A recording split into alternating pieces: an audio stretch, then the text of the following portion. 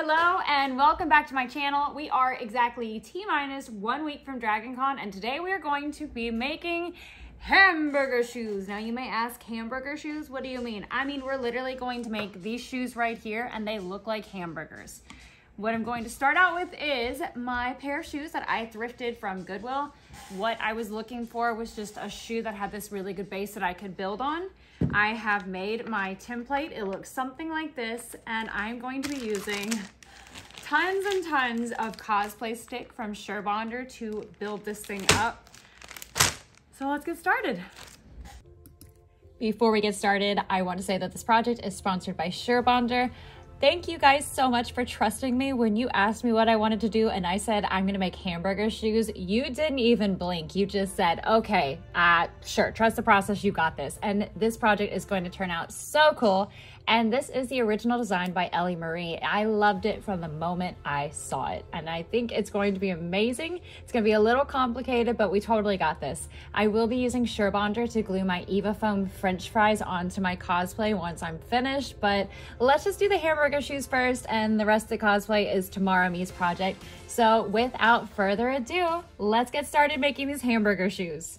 The template was pretty simple. I just took a piece of paper and I stuck it right here on the heel and I just traced out the general heel shape. And this is how I'm going to create everything. I've got the layers of bun, burger, lettuce, bun, cheese, burger, bun. And I've already started making my little sesame drops over here, which I will paint those when I am done. So I guess let's get started on the bun. Okay, so the way we're going to do this is I'm going to check to make sure that the camera is on first. Most important. I'm taking wax paper and I'm going to just lay my wax paper straight over my pattern. I darken the line so I can actually see everything. And I'm going to just lay my wax paper directly over my pattern. And then I'm going to just start laying down hot glue. And when I get it to where I like, I'm just going to peel it up.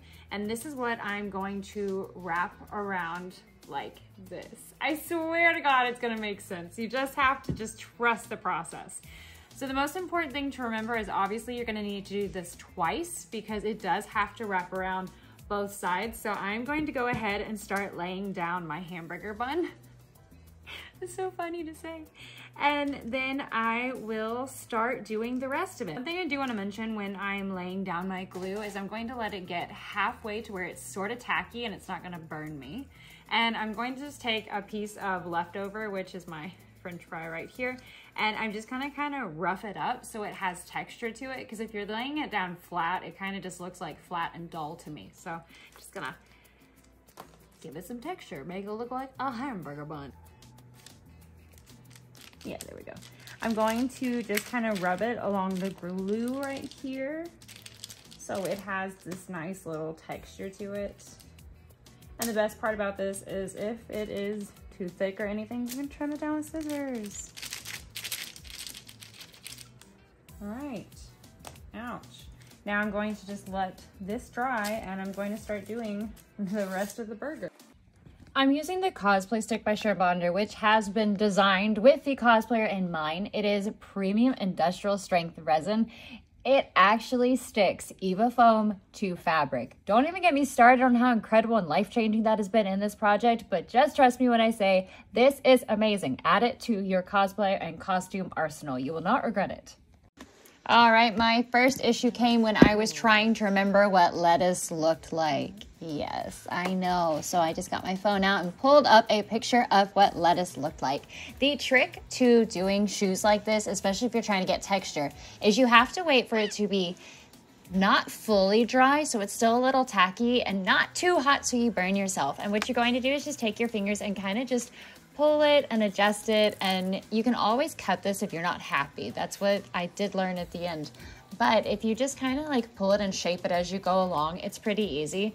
Now I am making the top of the bun. This was also a little tricky. I had to keep building it up layer by layer because when you looked at the shoe, I wanted it to kind of be round like a burger bun.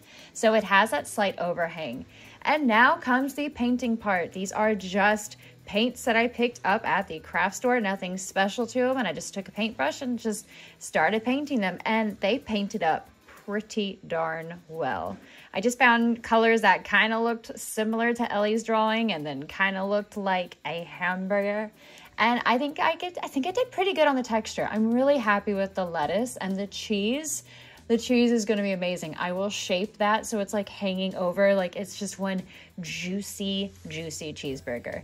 And here is what it looks like before I finish painting it. And now what I'm going to do is start putting it on the shoe and see how it's gonna look. I think it's gonna look great.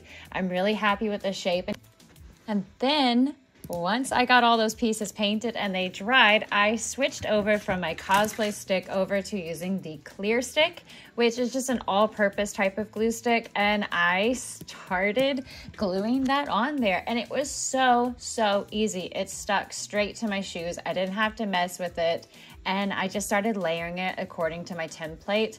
Now, here's what I did mention earlier. You can trim this with scissors. I wanted to try to cover that entire red heel. So I did have some overhang, especially right here with the lettuce. So once I got to where that was, all I did was just clip it with scissors and I just kept layering all of my pieces of my hamburger and it turned out looking something like this.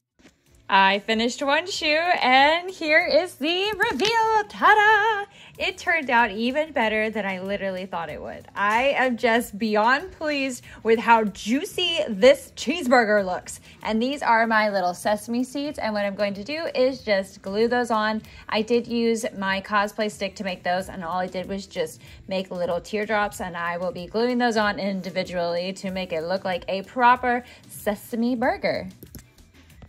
And of course, once I finished one shoe, I had to go make the second shoe. So they were not twins, they were sisters, but I am so pleased with how it turned out. And once I finished all my little sesame seeds, I just painted that up and I attached them so this was a juicy looking burger. And I think it just turned out incredible. And I did get to wear her Saturday at Dragon Con. And oh my God, I love how this costume turned out. Every single inch from the 3D printed nugget all the way to my hamburger shoes. I just have to say a huge thank you to Surebonder for totally trusting me when I said I'm gonna make hamburger shoes. I really hope you enjoyed this project. I had so much fun making it and I can't wait to see you next time. So have a wonderful day and stay crafty. Bye-bye.